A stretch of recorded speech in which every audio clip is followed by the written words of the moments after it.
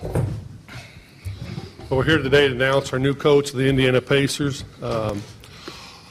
I'm really excited to have Nate to be a part of this. Didn't know a few days ago whether he was really interested in being a head coach again, but after finding out that he was going to Sacramento in search of a head coaching job, it made it pretty easy for me to ask Kevin Pritchard, which had him in Portland, a lot of questions, and spent a lot of time with Kevin and found out we had our man right here. So I'd like to welcome Nate back as the head coach. I know how difficult the job is, and we look forward to good things.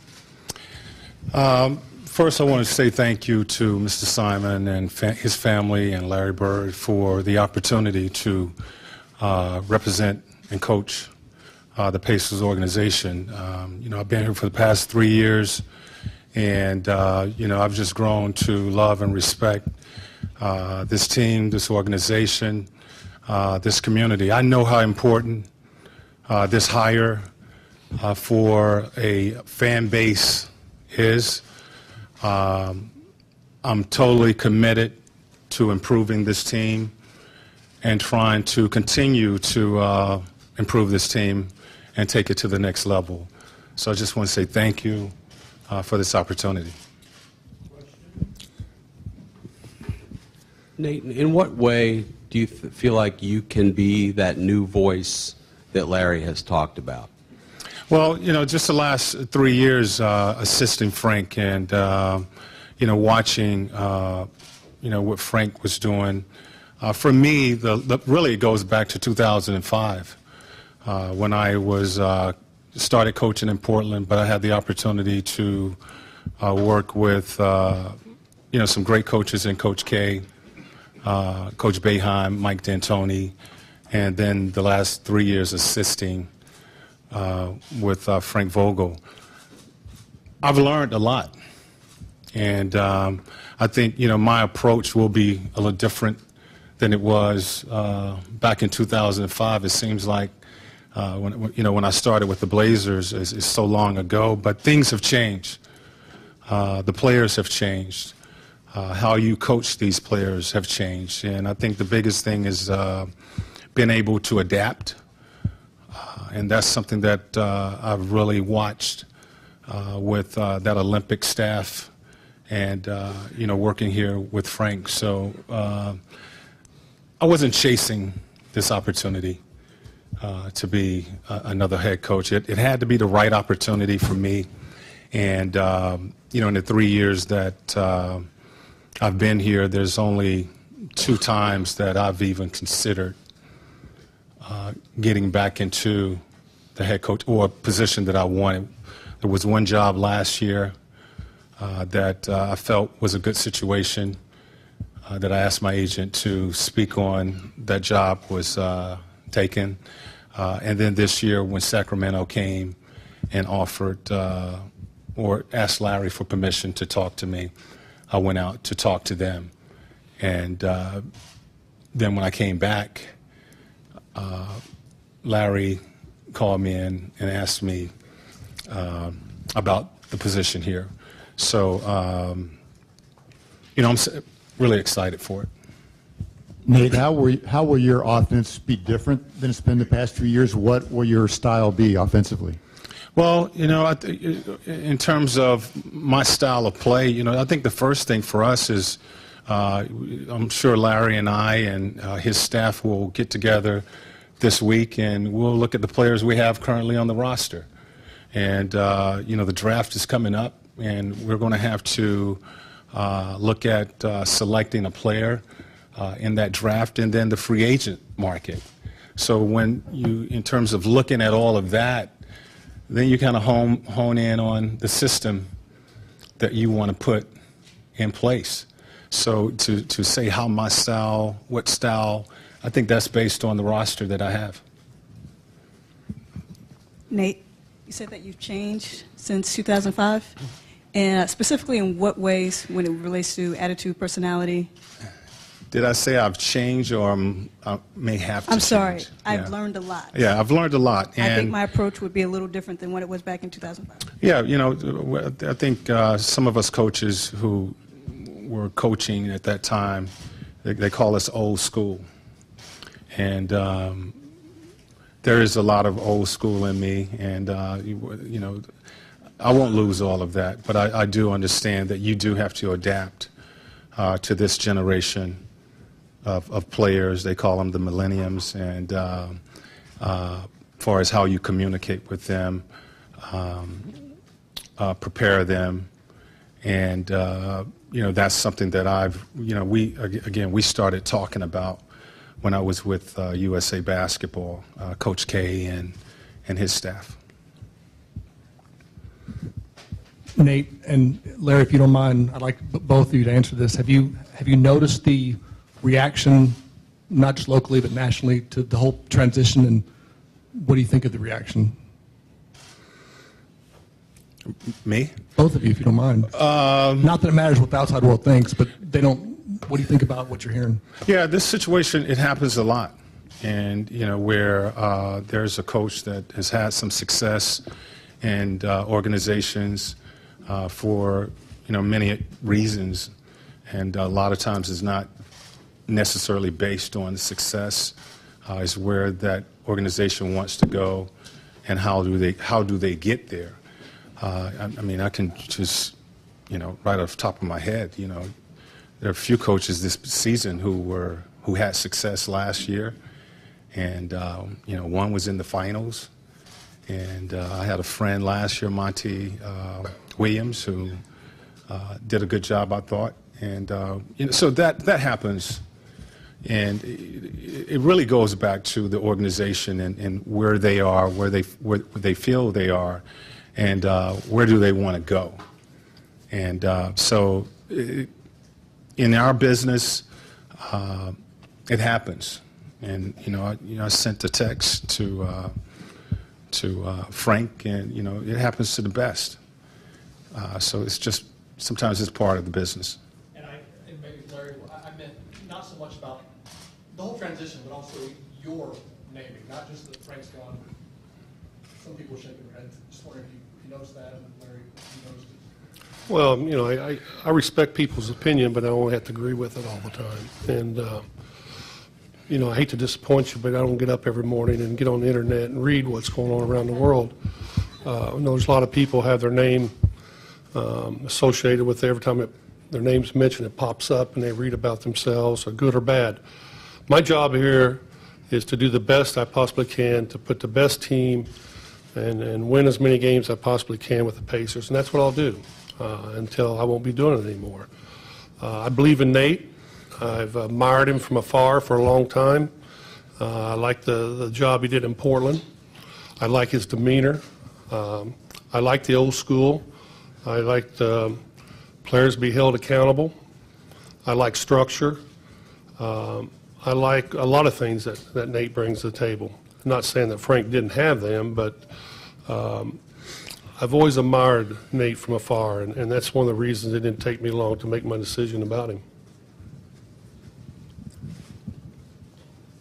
Nate, to run, your offense, you were suggesting that you have to take a look at the players. What kind of players or style of players do you want to see brought in here? Well, that's something that, again, I'll talk with Larry about. We'll talk about that, his team, as far as, one thing that, the head coach don't get involved in the draft, and, we'll talk about the draft and the free agency. And, old friend of mine's, used to compare teams to a pie. And, he would always say to me, that pie is going to be as good as the ingredients you put in it.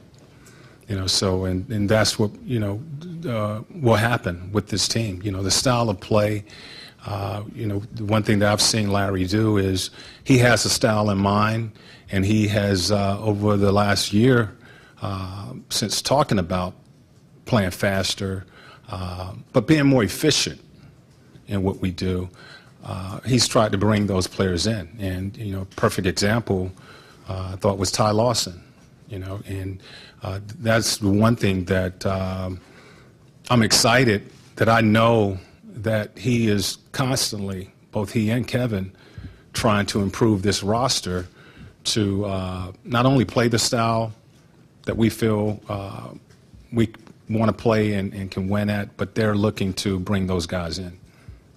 Larry, did you seek any feedback from players before making this final decision, and did you have any preliminary discussions with other candidates for the job?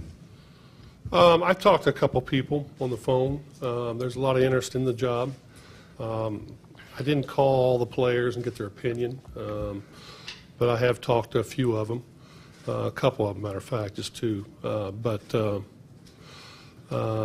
know, it's interesting that sometimes in this job, it's just like when I decided to coach, everybody was shaking their head, going, "What's he doing?" I was even shaking my head. But overall, I felt that it's something I wanted to do and get the experience, and I knew the Pacers had a very good team. In this situation, I think because of Frank was well liked, I think he had some success here.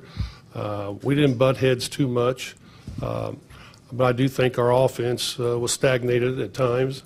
On the defensive end, I have no problem. Dan Burke, I don't know if you know this, but Dan Burke's been running our defense here for a long time. Hopefully we can retain him, and he wants to come back. He's been a very integral part over 19 years of what we've done here. So it's important for me that he would be my first free agent, and along with Popeye and whoever Nate brings in. But overall, I feel that this team, we do have some holes right now and through free agency, and I don't know if we'll get anyone to help us right away in the draft. But we're open to everything. You know, we can move the pick and get a veteran player, or we can stand pat and just continue to add to our young core. Larry, given his connection to Nate in Portland, how big of a role did Kevin Pritchard's voice play in this entire decision process? Well, you know, he just told me about Nate, and I wanted to confirm some of the things I thought. We had many discussions about him. But when it comes down to the final say, you know, obviously I have the final say in what we're going to do. But it's good to have someone you can bounce ideas off, and it's good to get someone else's input, and especially with Nate, really the ins and outs, because he spent a lot of time with Nate, and he told me the pros and some of the cons, but the positive outweighed the negatives by a large margin.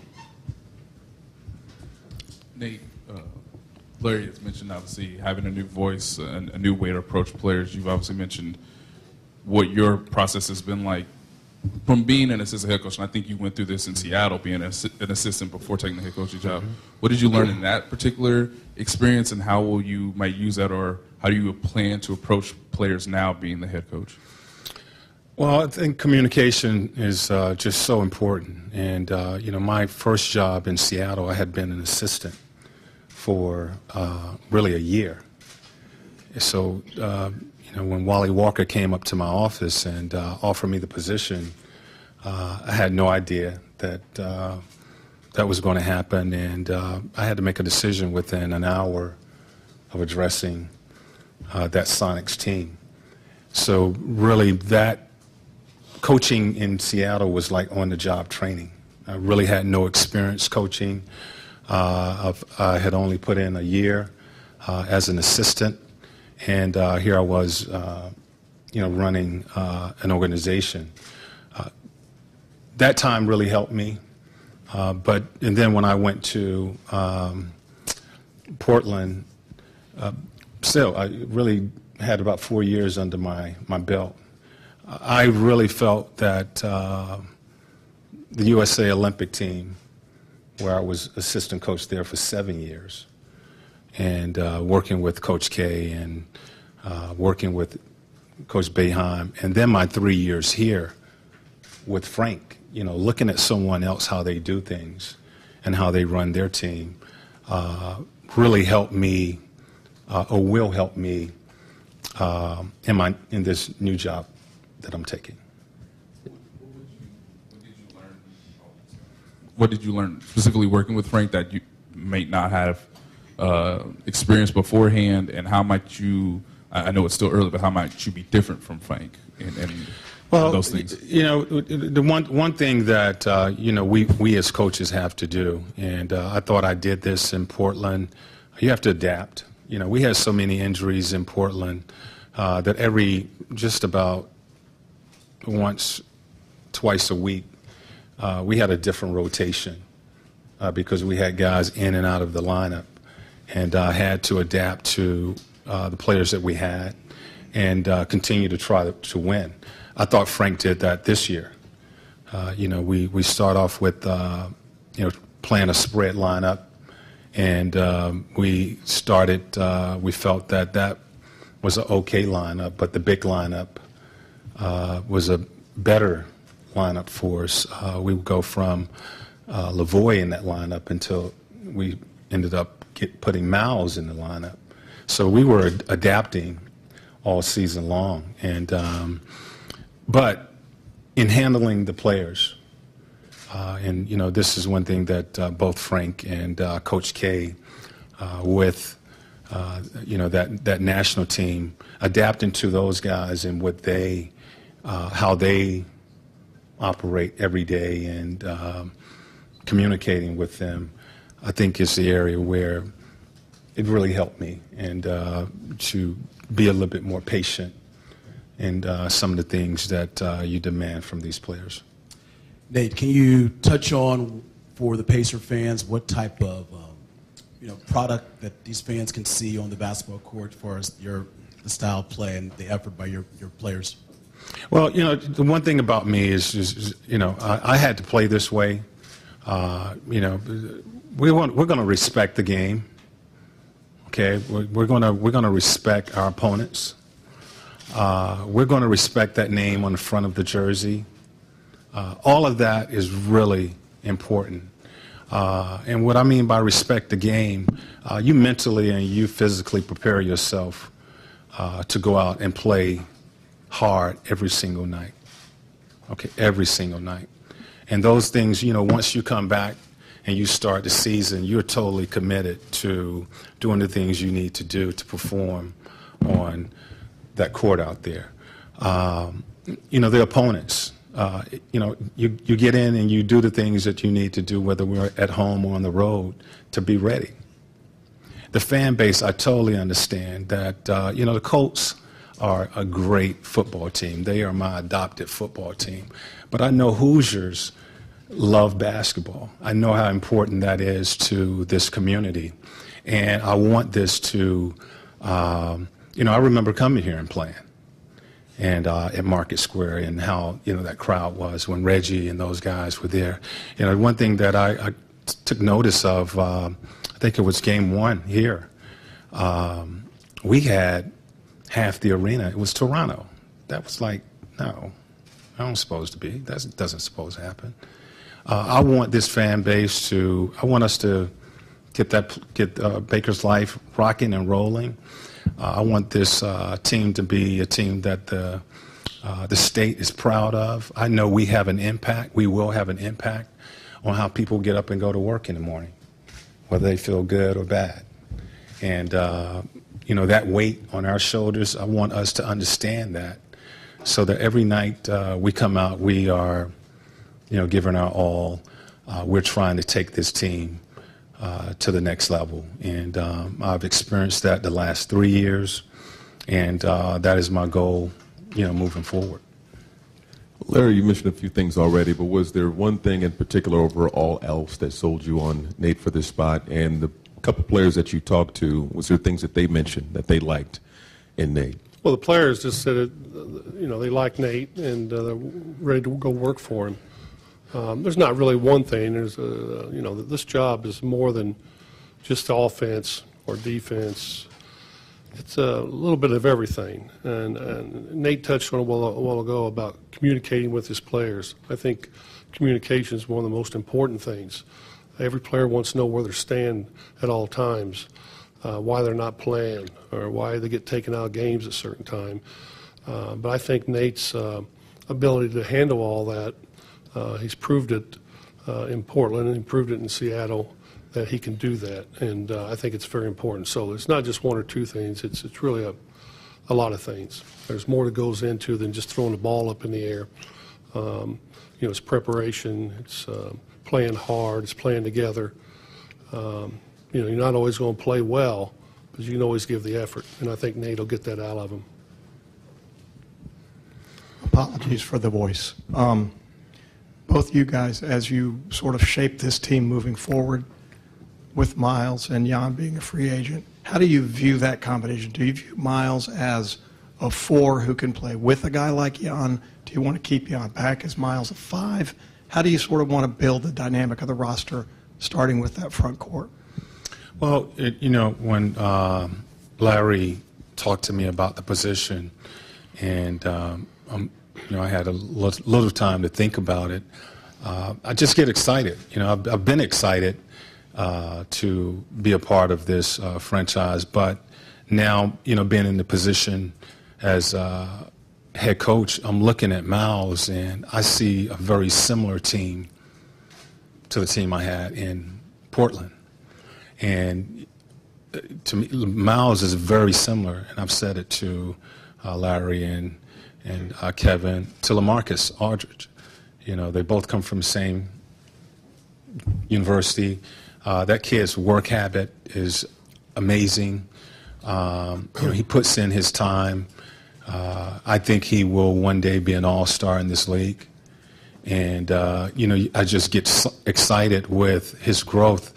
I thought both he and Paul during the playoffs went to another level. And that kid continue to improve. I think he's a 5. I feel as though his best position is a 5, but he showed his ability to work and try to play the 4. So you have that ability if you want to go big, similar to what San Antonio was doing with LaMarcus and Tim. You can do that.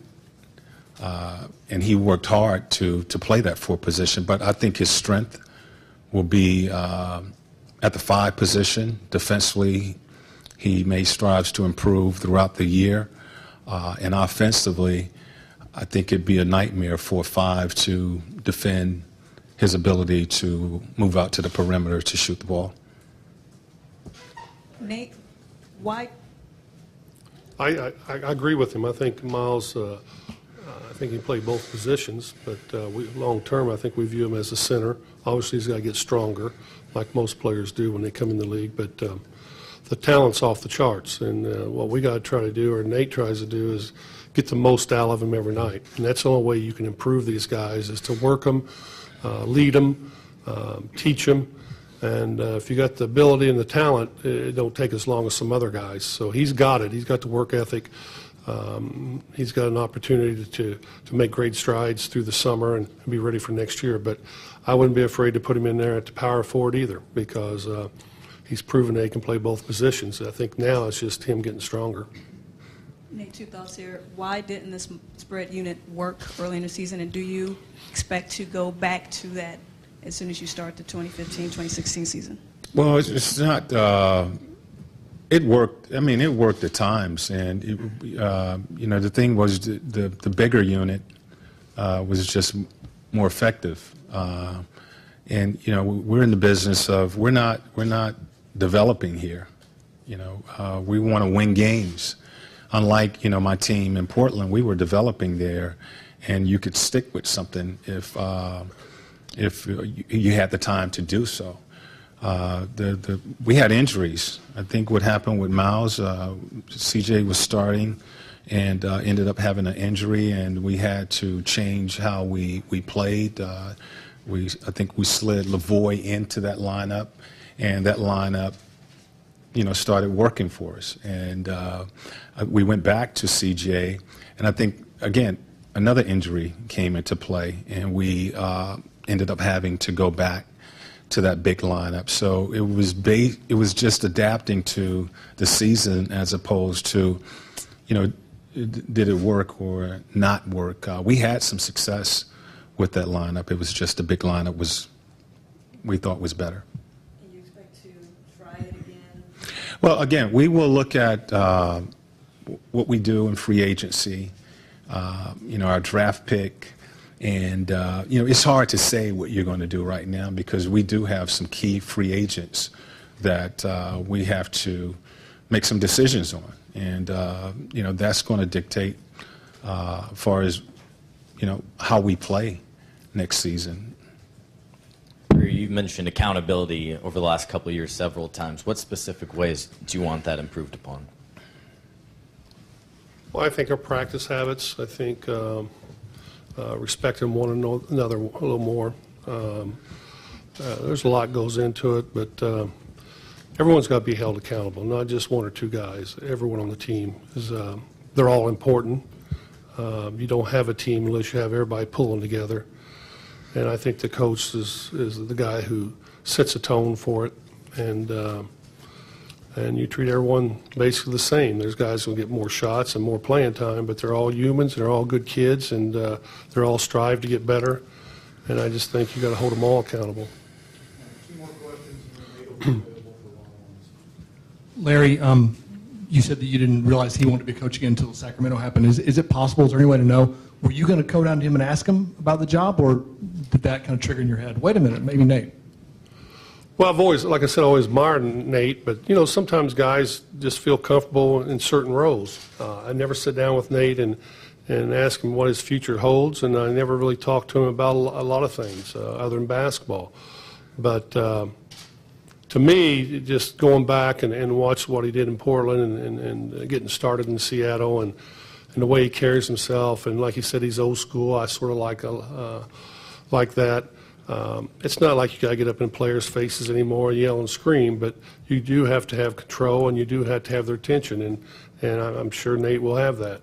But I'm glad that he wanted to be a head coach, and to me, it was pretty simple. Talked to him, talked to Kevin, like I said, a number of times, and the choice for me was very easy. Larry, one more thing. Sorry, Mark. What have your conversations with Paul George been like since you agreed to become the coach? I haven't talked to any of our players. This happened so fast that I haven't spoke to any players, but I definitely communicate with our guys this week. Larry, how do you feel about the point guard position? Do you feel like you need an upgrade there? Well, we've talked about this for a number of years, and what we have here, we have a budget, and we stay within our budget. And if we get an opportunity to get a point guard, we probably will look at it. But to run around and say, well, you should get this guy or get that guy, it's a little harder than you think it is. But obviously, I would like to have a real point guard. I felt comfortable when Ty Lawson was here making plays and getting up down the court. But, the summer is going to be full of surprises, I think, because with the new cap and players moving around, I think there'll be a lot of trading. I think guys will be moving teams. So it's all new for all of us in this business. But to sit here and tell you I'm going to get a point guard, I really don't know yet. There's some out there I really like. But with Monte and George Hill, Joe Young, I think Joe's going to improve this summer and help us out. But we have some needs and we have some players we really like, and we hope we can go out there and get them.